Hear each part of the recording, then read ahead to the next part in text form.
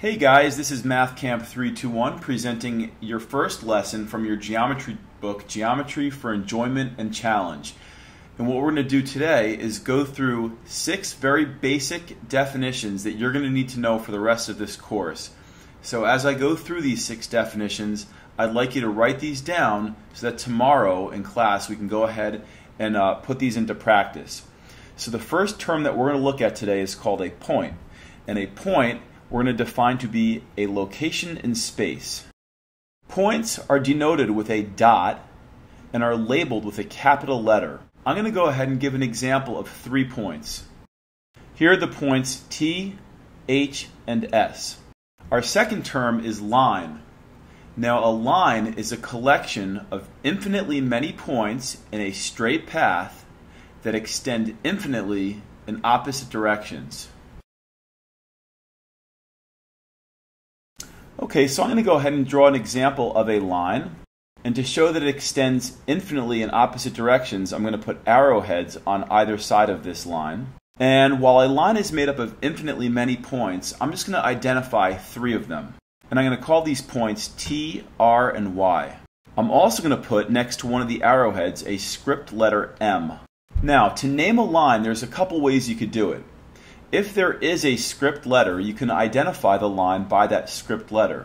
So you could identify this line as line M. But if there's no script letter, then what you're going to need to do is take any 2 points on the line and write them down with a special symbol above it. And that special symbol is a little miniature line. So we could take any 2 points on this line. I'll start with TR, and I'll put this special notation above it. Now I can reverse these letters and say line RT. Now I could have picked 2 other points on the line. It didn't have to be T and R. I could use line RY. And I could reverse those letters and say line YR. There's one more set that I could have picked. You may have guessed TY, line TY, and reversing those letters, line YT. So these are the acceptable ways to name this line. A common mistake that I see students make is to name a line with 3 capital letters, and this is bad.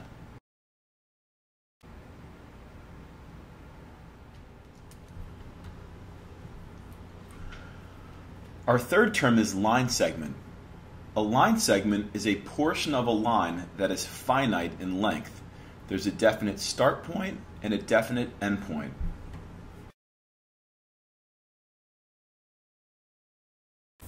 I'm now going to draw an example of a line segment. I'm going to put the 2 endpoints on this segment, the start point and the end point, and I'm going to call this segment CD. And for fun, I'll just put a 3rd letter on here, identifying another point on this segment, and I'll call this E. Now, to name a line segment, you use the 2 endpoints, but it doesn't matter the order that you say.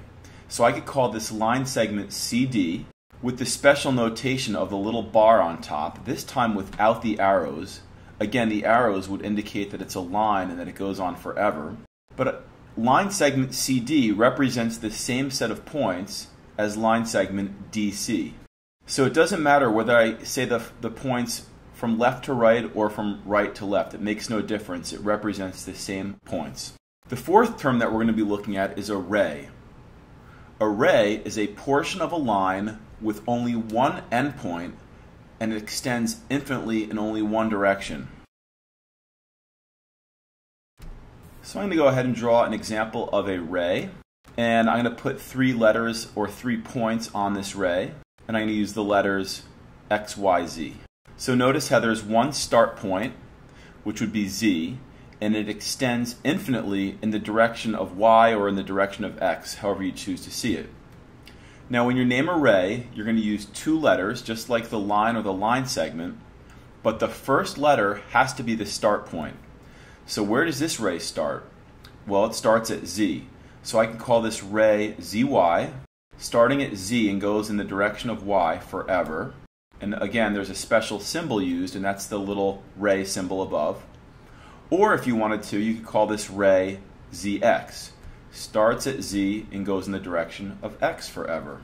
Now the ray symbol, the little ray symbol that I've drawn above each notation here, always goes towards the right, even though the ray over here goes towards the left. You're never going to switch that. So Some students might say, oh, this is ray zx, starting at z and going in the direction of x this way, but you're never going to see that. So this would be bad. So I'm going to put like a no smoking, no drawing ray symbol like that. Bad. So our last definition was for a ray, and now we're going to be discussing an angle. An angle is the union of two rays that share a common endpoint called the vertex.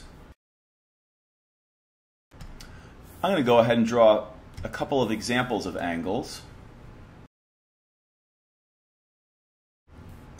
Okay, so I've drawn two examples of angles, one in red and one in green. So let's take a look at the one in red. The angle that's drawn in red is made up of two rays. The first ray is ray OF, and the second ray is OX. And the point that they share, the endpoint, is called the vertex, which would be point O. Now the two rays in the context of this angle are known as the sides. So OF is a side, and ray OX is a side. Now when I name this angle, I can name it with this little symbol here, this little notation, angle FOX, or I could call it angle XOF. You'll notice in either case, though, that the middle letter is the vertex, O. So you couldn't name this something like angle OFX. That would mean something completely different. So when you're using the three letters to name your angle, the middle letter must be the vertex. Now, a couple more things I want to say about this first angle. I've seen some books use this alternate notation of putting a slash through the angle symbol. So I just want to show that to you in case you ever see it, you're not freaked out. So I could call this angle FOX, or I could call this angle XOF. So if you ever see that the angle symbol with that slash through it, that's fine. Now the last thing that I want to say about this red angle. You could call this just angle O. Angle O would be perfectly acceptable. Now let's take a look at the green angle. Now when we look at this green angle, there's actually three angles going on here. There's angle CDF, the little angle on top. There's angle FDE, the little angle on the bottom. And then there's the whole big angle, angle CDE. So there's three angles going on here. But what I want you to focus on is the large angle, the angle that I've marked with that tick mark. So this is angle CDE. Let me actually make that a little bit darker by bolding it here. So that's the angle that I want you to focus on. So we call that angle CDE. You could go backwards and call it angle EDC. But remember, the middle letter has to be the vertex. So the middle letter that I'm picking is D. And notice D is the vertex, so that's good. Now, unlike the angle that's in red, I cannot call this angle D. The reason I can't call it angle D is if I said to you, hey, look at angle D. You wouldn't know if I'm referring to the little angle on the top, CDF, or the little angle on the bottom, FDE, or the whole big angle. So in this case, you have to use three letters. You must say angle CDE or angle EDC. Our last term is triangle. A triangle is the union of three segments that all share endpoints. So I'm going to go ahead and draw a picture of a triangle. And I'm going to put some points here to represent the endpoints of each of these segments. And I'm going to call this triangle dog, D-O-G. Now when you're identifying a triangle, you use a little mini triangle symbol, and then you just write down the letters in any order. So I could say triangle DOG, I could say triangle DGO, I could say triangle ODG, I could say triangle OGD, I could say triangle GOD, or I could say the triangle GDO. So there are 6 ways that I could scramble these letters to appropriately name this triangle. Okay, one final thing that I want to say. I've seen this sometimes in books. Triangle DOG is equal to line segment DO union line segment OG union line segment DG. That's basically describing what a triangle is using mathematical symbols. And I've seen some books discuss it like that. I'm going to go back and do the same thing for this angle up here. Angle FOX equals the union of ray OF joined together with ray OX.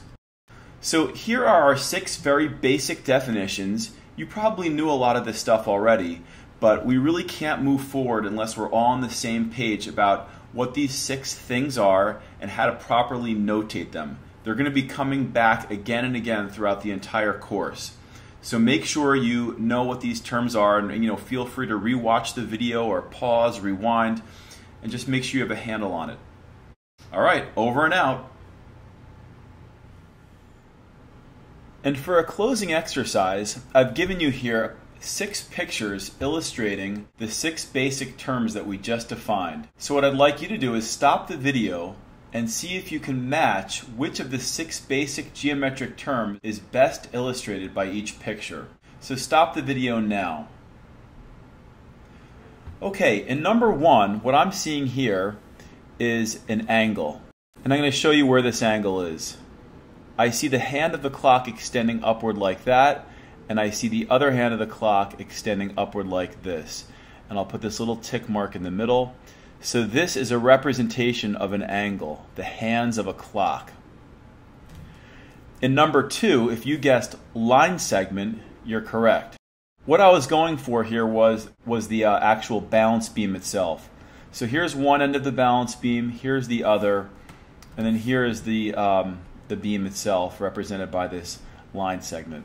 Number 3, this is a ray. The water originates from the shower head, and then from there it extends infinitely in this one direction. So to me this looks like a ray.